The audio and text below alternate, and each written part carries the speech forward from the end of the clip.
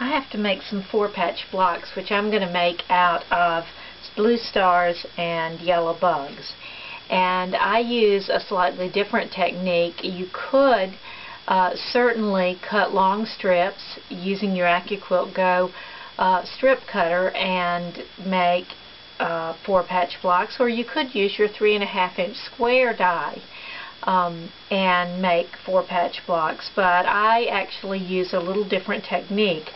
I cut strips across the width of the fabric, and then I fan fold those onto the strip die. So the first thing I'm going to do is that I am going to cut fabric, a strip that will go across, that I'll fan fold across the die, and then I'm going to cut the same thing from the blue.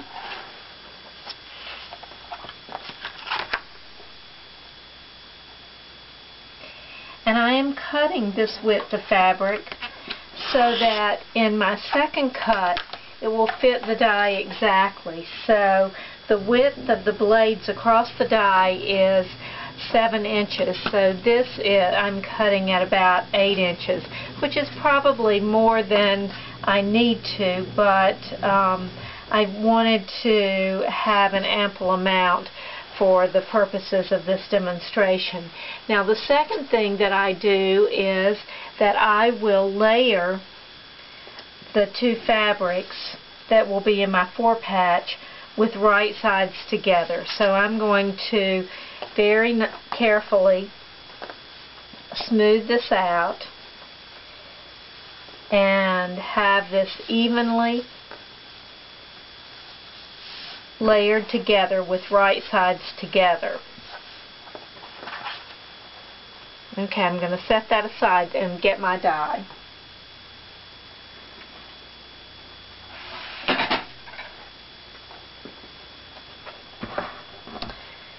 Now that I have the die, I'm going to show you how I layer this on the die.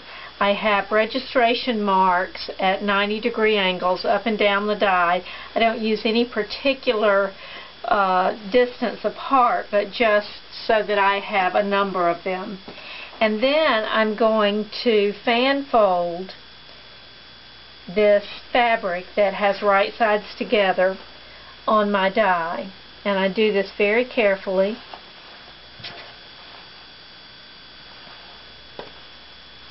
And this is the 3.5-inch strip die because I'm making 6-inch 4-patches.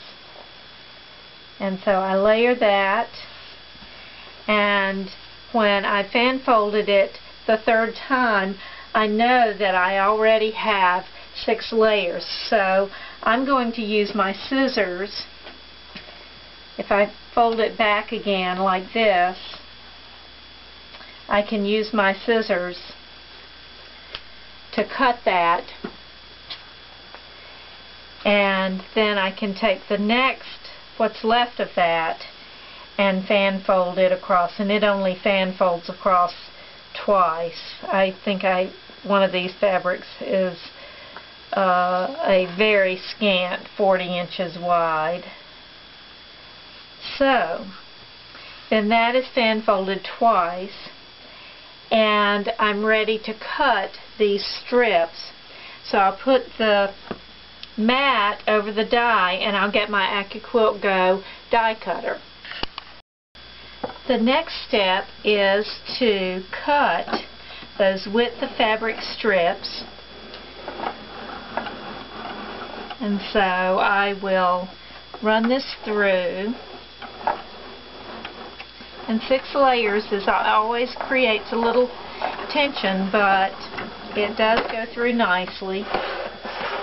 And then, once I remove the mat and remove the waist,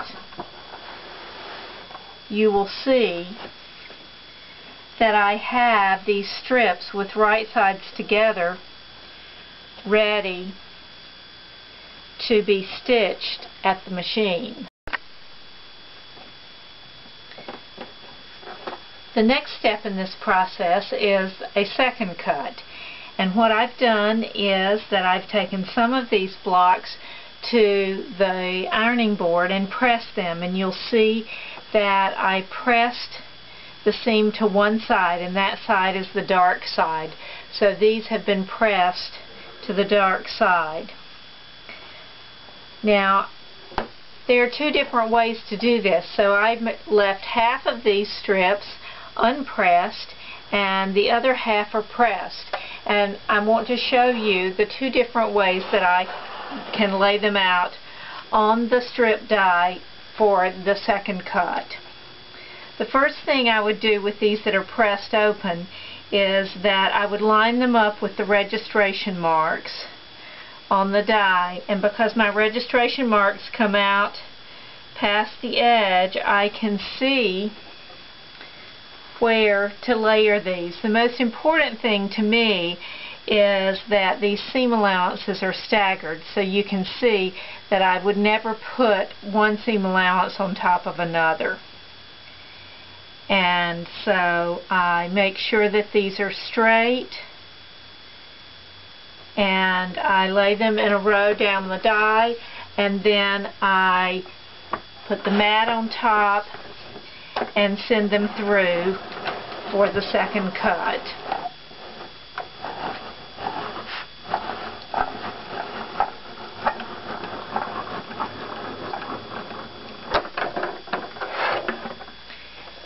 And the result, once the waste has been removed, are perfectly cut sewn pieces to make 4-patch blocks. These are absolutely perfect for 4-patch blocks. Now, the other way that I do this, I'll take those to the machine. The second way that I do this is that I don't press this open. I just have my stitching line, and I layer these again along the registration marks, making sure that they are straight and in line with those registration marks. And again, I will send this through the cutter. Now, the really nice thing is that I could sew long strips together, but I really like having these size strips because they're so manageable.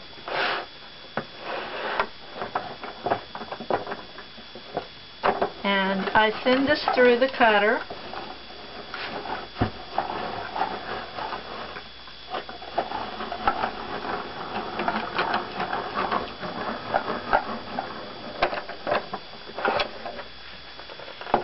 And again, I'm ready to make finished 4-patch blocks, and they're just perfect. So you can see as I pull these up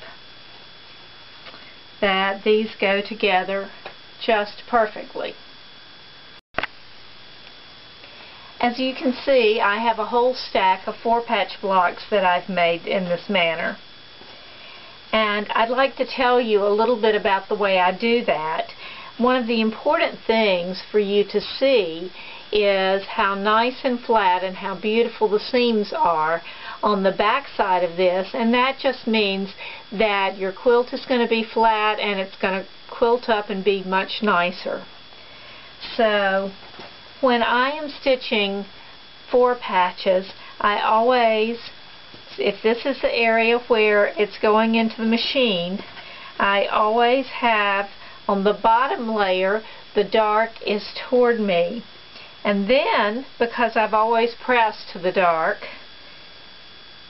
I will put the top layer with the dark headed into the machine, and I can butt those seams against each other, and as the presser foot comes against this, it really snugs those two seams together so that you get this perfect match that you see here.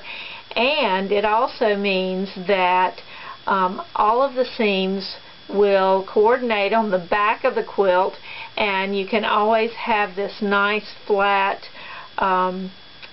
seam intersection that you see here.